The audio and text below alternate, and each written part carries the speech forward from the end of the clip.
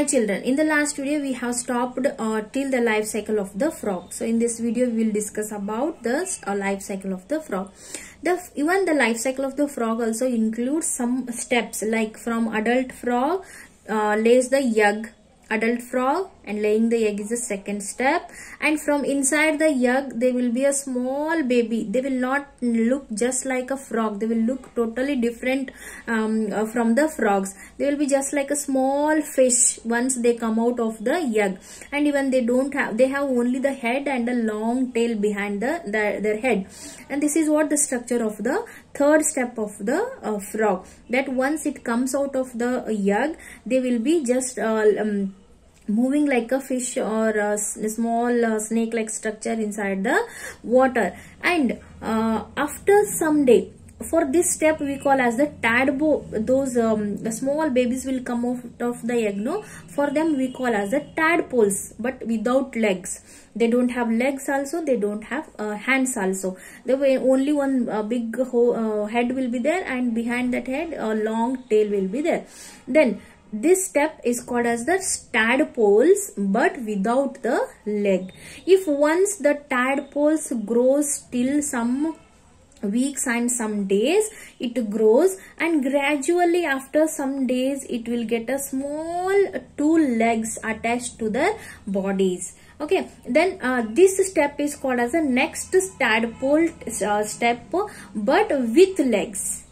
Don't confuse, okay, don't get confused. First one is a adult frog. They will lay the egg. From third step is tadpoles but without legs, and the fourth step is tadpoles with legs. Because when they reach this fourth step, no, they will tadpole is going to get two small legs attached to its body. Then if after till some months, till some weeks, it will be keep on growing, and it will reach the fifth step, that is it will become a frog.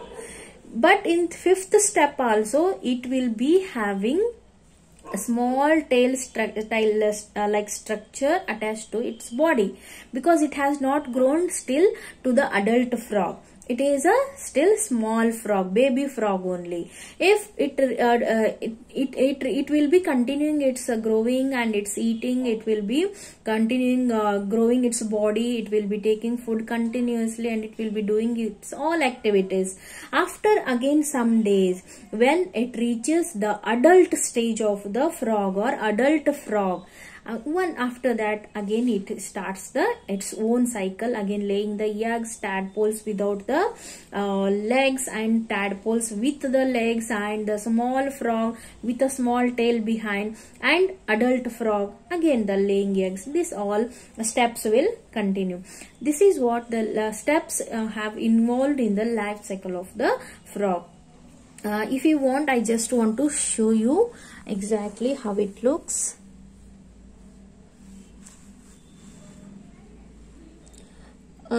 I hope you can see. See, this is an adult frog, eggs and tadpoles with the legs, and tadpoles without legs and with legs, and again a frog, and then a adult frog. See, you can see here, when the tadpoles, they don't have any legs, but even they don't have a particular nose and all to breathe, but when they were the tadpoles, they are going to breathe with the help of the gills, even in this stage also and this stage also. When it reaches the frog stage, it will be having very clearly all the parts for its body, and again once it grows into adult frog, it will be having particularly very cleanly and purely all parts of its own body. This is what the life cycle of the frog.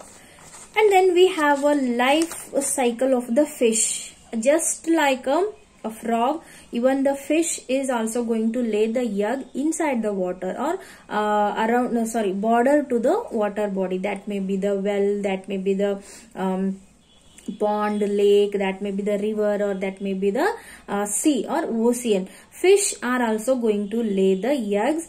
With the force of that water, moving water, the fish cell is going to break and the baby fish will come out. But one most important and interesting thing is, other animals, they will lay the eggs very in a small number. I mean, how the hen is going to lay the eggs in a very small number. How the lizard is going to lay the egg, very small number. Crocodile, very small number. But fish is going to lay the eggs at a time 1000 eggs. How many eggs, children? 1000 eggs. But all 1000 eggs will not give birth to the next or a new baby. In among the 1000 eggs, many hundred eggs are going to be spoiled or destroyed. Then very few eggs are going to give birth to the new fish, so that the new fish will come out of the egg and they will start swimming and they will get the food from the water itself. Okay, particularly we don't have steps for the life cycle of the fish, but laying the egg and coming out of the babies from the egg, and they will start living inside the water. And if once they reach the adult stage or adult fish stage, again those particular fishes are going to lay the eggs, thousands together eggs, and among the 1000 eggs, there will be a possibility of give birth to the new babies for only few, like 50, 40, inside the 100 only. So only few eggs are going to be give birth to the new babies. Then these all laying eggs we have seen or we have studied. One is birds, snake, lizard, turtle, crocodile, and this fish and the hen. Birds means all will come inside this. Then we know that they are going to lay the eggs, but if once they lay the eggs, automatically within 1 day, 1 hour, the babies will not come out and the babies will not start their life themselves.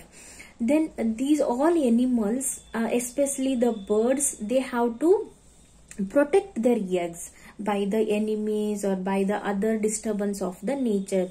Then how do they protect the egg? For example, birds will protect their eggs. They will not be there with the eggs for a whole day, but they will build a nest. Have you seen the nest? Where the nest will be there in the highest point of any tree. The hanging nest will be there, and it will not be affected by any rain or any wind. That nest is going to protect the eggs from their enemies, or by the rain or by the wind. Those all are going to be protected by keeping inside the nest. Then how do the birds are going to protect their eggs?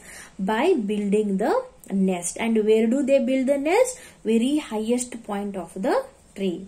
Then other than this, in the last videos even we have learnt about the life cycle of the butterfly, cockroach, frog, hen, even how these are going to protect their eggs, because life for all mothers and parents will be the same, isn't it? Even the butterfly are also going to lay the eggs under the green leaves. Okay, under the green leaves, that is downside of the green leaves, so no one insect can see those eggs, or no one other animals can see those eggs, because they are going to lay eggs under the green leaves, and green leaf will be like this. Other animals will come, the enemies will come here, sit, and they will see this part, they will not see this below part. So those eggs will be protected. And the cockroach, you have seen when the cockroach will come out in our houses, when during the night time, or when there is no one in the house, they will come out and they will be walking in our houses. Similarly, those cockroach are going to lay the eggs in the darkest part, where they don't have any light at all. If there is no light, surely any enemy will not come and find those eggs, and they will not spoil its cockroach egg. This is how the different type of the animals, they have a sense to save their eggs, because automatically babies will not come out. No, these animals have to save their eggs till the babies will come out. Okay, I hope you have understood whatever we have discussed in today's video. By ending today's video, I want to give you one small homework. I'll give you a very simple homework. Write about the life cycle of the fish. This is first question, and another last question is write how do the eggs are protected or eggs are saved. You have to write about all birds and other animals. Okay, just whatever we have discussed, and don't write only these 3 things whatever we have discussed in the class. Add some other things, or add about some other animals also, how they are going to protect. I hope you will do this homework. In the next video we will learn about the next topic of the same lesson. Okay, I hope you will enjoy this video and you are going to do whatever the work is given. Bye children.